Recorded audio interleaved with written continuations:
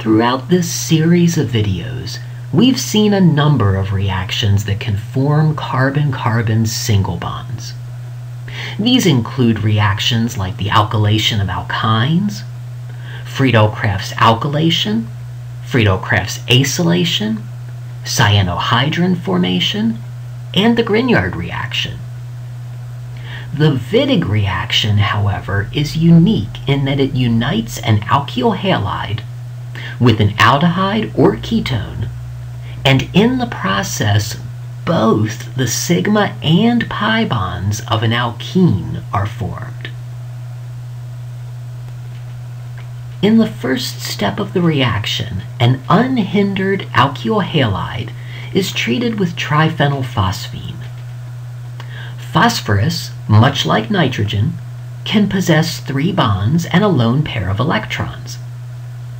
As a result, it can be nucleophilic, and it attacks the alkyl halide in SN2 fashion, thereby displacing the halide leaving group. The product of this step is a phosphonium salt. In the second step of the reaction, a very strong base, typically butyl lithium, is introduced.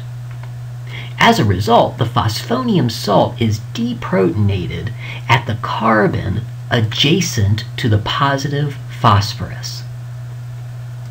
The product of this step is known as an ylide. It is stabilized by adjacent complementary charges, and since phosphorus can possess an expanded octet, there is resonance as well. And in this resonance form, all atoms possess no formal charge. In the third and final step of the reaction, an aldehyde or ketone is introduced. The ylide attacks the carbonyl carbon of the aldehyde or ketone, and this displaces carbonyl pi electrons onto oxygen. The immediate product is a betaene, but it rapidly forms a 4-membered ring due to the attraction of the oxygen anion for the positive phosphorus. And this 4-membered ring is known as an oxaphosphetane. The oxaphosphetane then extrudes triphenylphosphine oxide. This process can be described by 2 mechanistic arrows showing that the carbon-phosphorus and carbon-oxygen bonds are severed. This is driven by the stability of phosphorus-oxygen bonds, and the product is a cis-alkene in which both the sigma and pi bonds of the alkene were formed during this reaction. In the following specific example, benzyl bromide is treated sequentially with triphenylphosphine, butyl lithium, and propionaldehyde to ultimately afford a cis-alkene product. The reaction begins with SN2 displacement of bromide from benzyl bromide by the attack of triphenylphosphine. The phosphonium salt is the product of this step. When butyl lithium is added in the second step, a proton adjacent to the positive phosphorus is removed to generate an anion at that center. Recall that the adjacent complementary charges of the ylide stabilize one another, and there is a resonance form without any formal charges as well. When propionaldehyde is introduced in the third step of the reaction, the ylide attacks the carbonyl carbon. This displaces the carbonyl pi bonding electrons onto oxygen. The immediate product is a betaene, but the betaene rapidly closes through intramolecular nucleophilic attack to form a four-membered ring known as the oxaphosphatane. Finally, the loss of triphenylphosphine oxide occurs. This happens through simultaneous cleavage of the carbon-oxygen and carbon-phosphorus bonds. It also affords the cis-alkene product.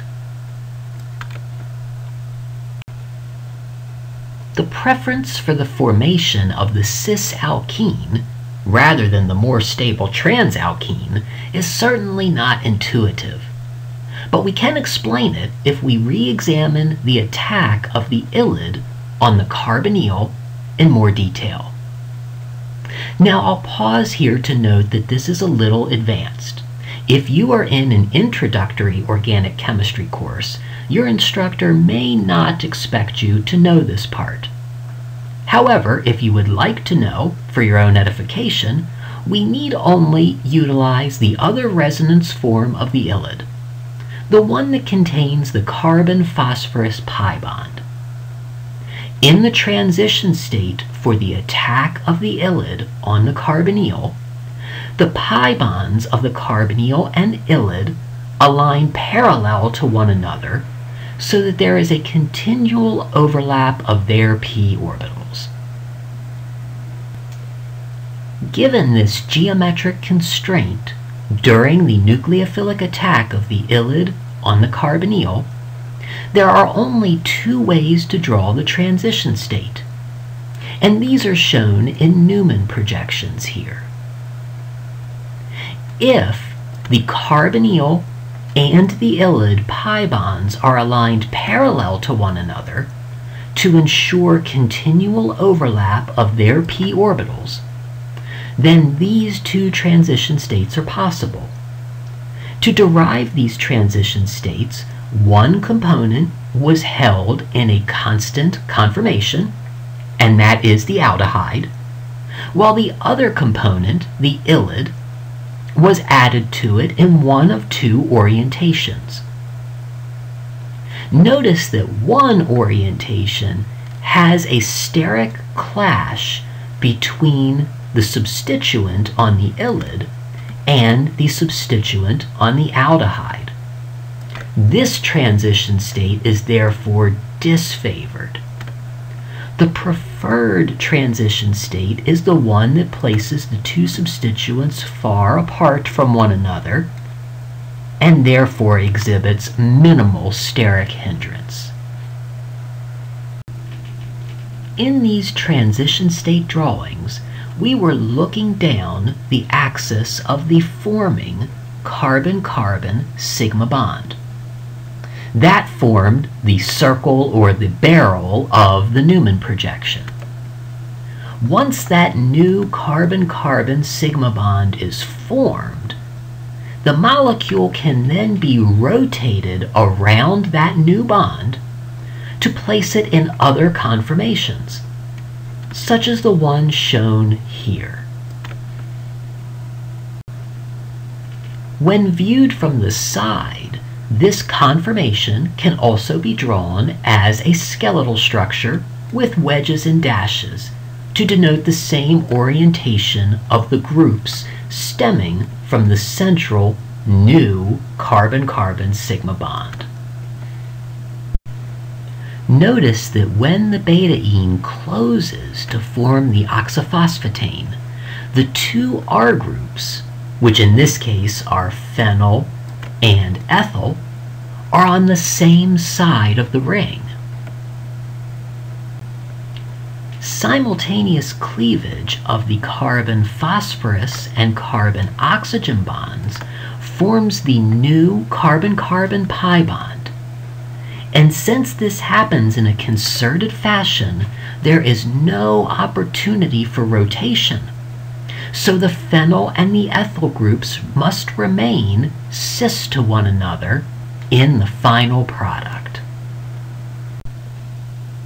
In summary, the Wittig reaction allows the union of an unhindered alkyl halide with an aldehyde or ketone so as to form a cis-alkene product. The reaction entails sequential treatment of the alkyl halide with triphenylphosphine, butyllithium, and finally the aldehyde or ketone. And during the course of these 3 steps, both the bonds of the alkene are formed. That includes the sigma and the pi bond. And this is rather unique. No other single reaction we've seen accomplishes this. The preference for the cis configuration of the product can be explained by examining the transition state for the last step of the Wittig reaction. A transition state with minimal steric hindrance ultimately leads to the cis alkene. The preceding was an excerpt from the book Introductory Organic Reaction Mechanisms, a color-coded approach to arrow pushing. If you found this video to be helpful, you may be interested in the complete book, which is available in ebook format from Scribd, in paperback from Amazon, or in paperback at a discounted price from Lulu.